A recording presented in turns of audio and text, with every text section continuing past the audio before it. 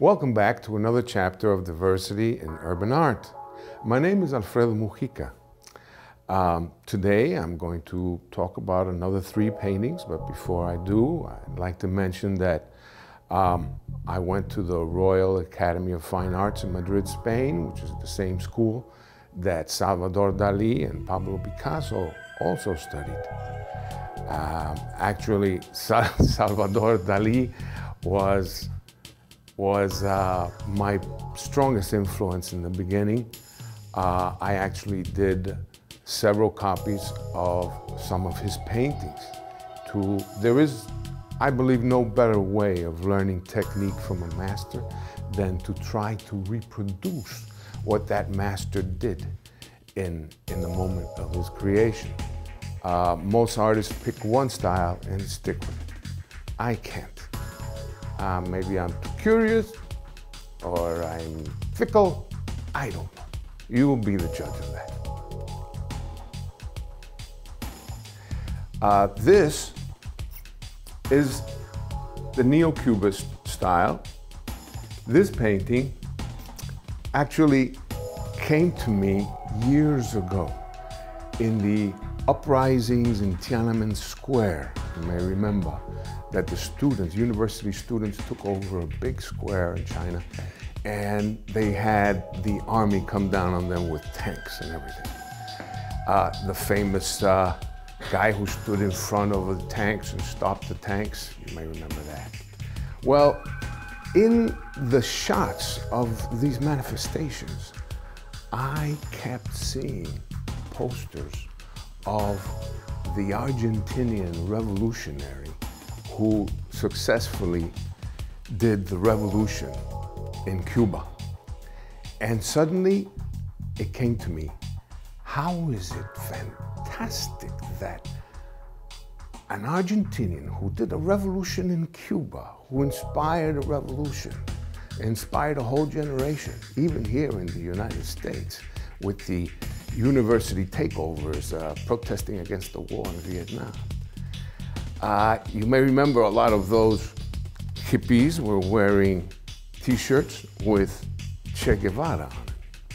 Well, I said, I have to do a painting of this incredible figure, world figure, that never really held a big post, was never president or dictator of a country, but who has captured the imagination of people who are rising up around the world. And actually, years later, we see, again, when the camera pans out on top of a revolution in whether it be Cairo or any of the other Arab countries, you'll see posters of Che Guevara, people carrying him as a symbol of what they want. They want power to the people. And so I said, I have to do this painting. But how do you do a painting of someone who has transcended completely the mortality, the normal political mortality, and has become a worldwide symbol? I can't do a portrait of a live man. I have to do it symbolically somehow. And so I thought, geometry.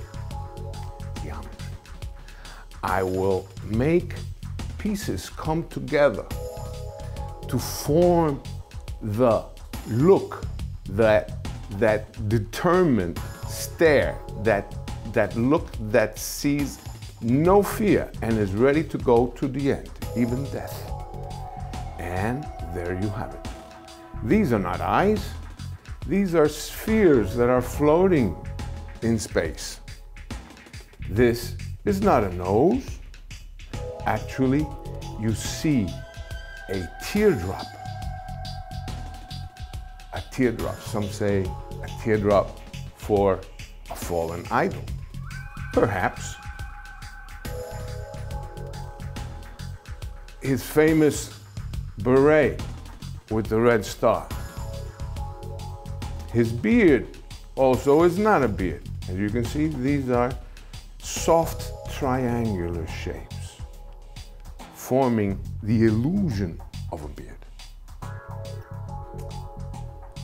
Che, viva la revolución. Huh.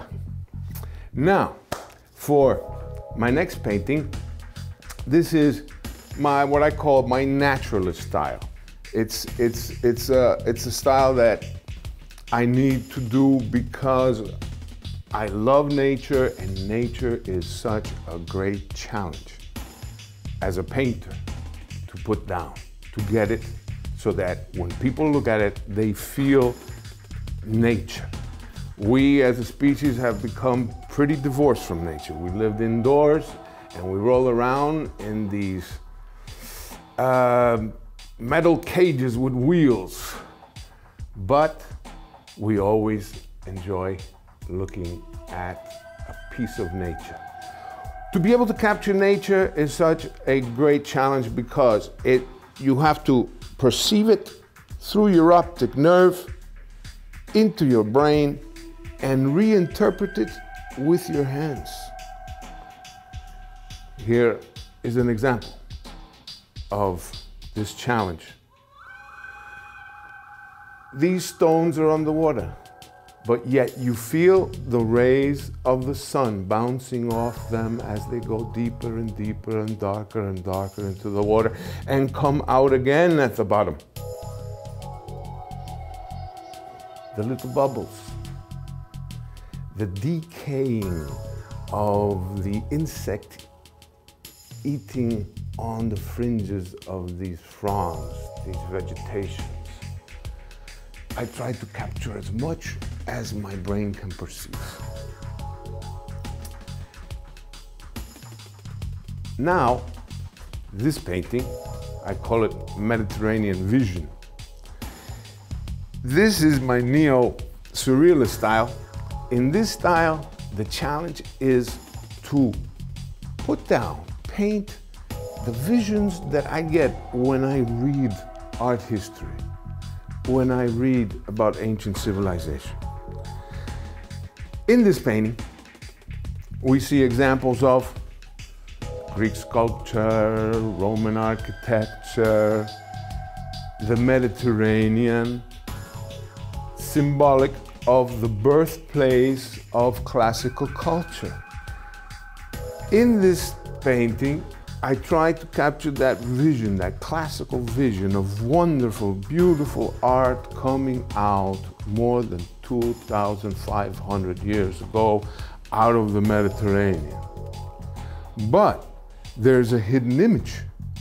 There's a hidden image here, which I like to always keep my eye on. And that image represents our ancient past, our evolution.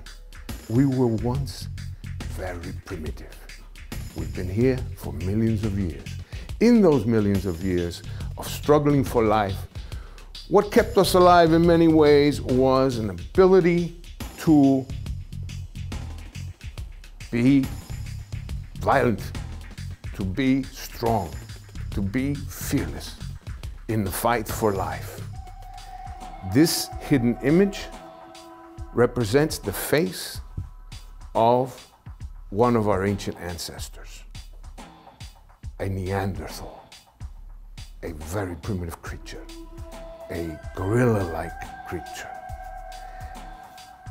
It is here, it is almost life-size, but no one has seen it yet at first glance, because it's hidden in a very special way. To be able to illustrate it, I'm going to take a print of it and show you the face of this ancient ancestor.